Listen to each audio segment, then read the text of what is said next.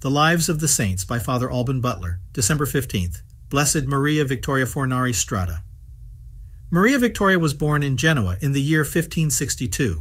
When she turned 17, there was talk of her entering the convent, but she disappointed her parents' hopes and married Angelo Strata.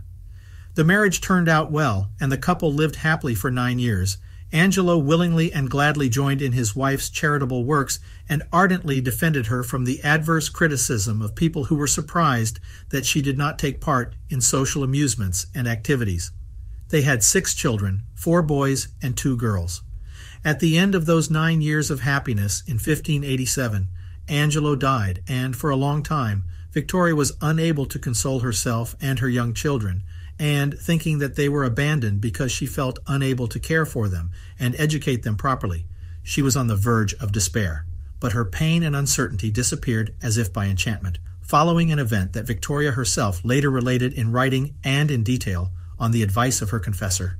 The Virgin Mary appeared to her and said, "Vittoria, my daughter, be brave and have confidence, because it is my desire to take both mother and children under my protection. I will take care of your home. Live in peace, without worries. The only thing I ask of you is that you trust entirely in me, so that you may thus give yourself to the love of God above all things." Vittoria saw immediately with complete clarity what she had to do, and at once all her worries ceased. She took the vow of chastity, lived in retreat, and dedicated all her time to God, to her children, and to the poor, in that order. She did not tolerate anything superfluous or that which represented any luxury in her house. She imposed on herself a rule of severe mortifications, and, for example, when the church imposed a fast, she practiced it rigorously on bread and water.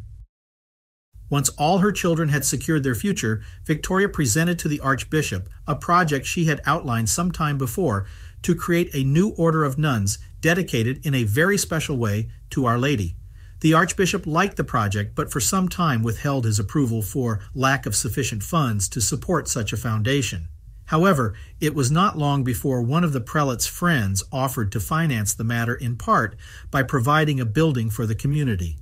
The Archbishop then gave his consent and support, and in the year 1604, Vittoria and 10 other women took the habit, and the following year made their profession.